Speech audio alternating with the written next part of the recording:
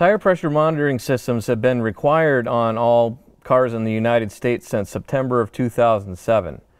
Now, when you rotate the tires, if you need to replace a sensor or something like that, a lot of times you have to go in with a scan tool and reprogram it to the vehicle. So let me walk you through that process using this Ford truck right here. Okay, so let's load into the scanner here. And we'll pick the Ford. Auto ID. There's my vehicle, 2014 Ford Transit Connect. Okay.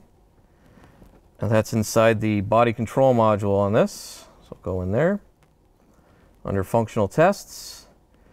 Now we have two different things listed here. The first, on the one on the bottom here, is TPMS training mode without scanner. So let's see if you didn't have a scan tool, what you would have to walk through before you did this.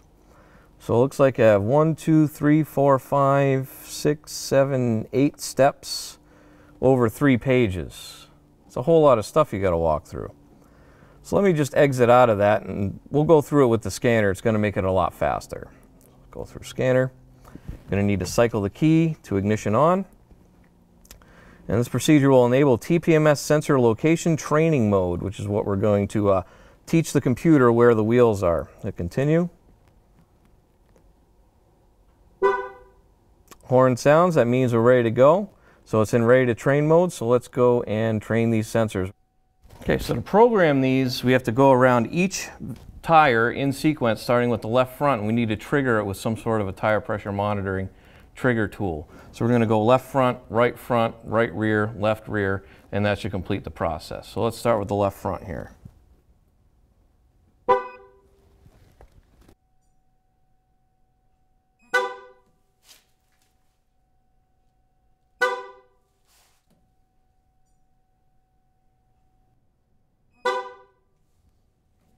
All right, everything's programmed. System's all set. Says system is active. It gives us all of our tire pressures here.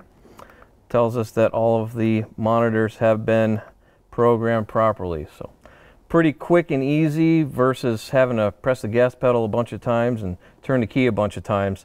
It's going to save you a lot of time just going through with the scan tool.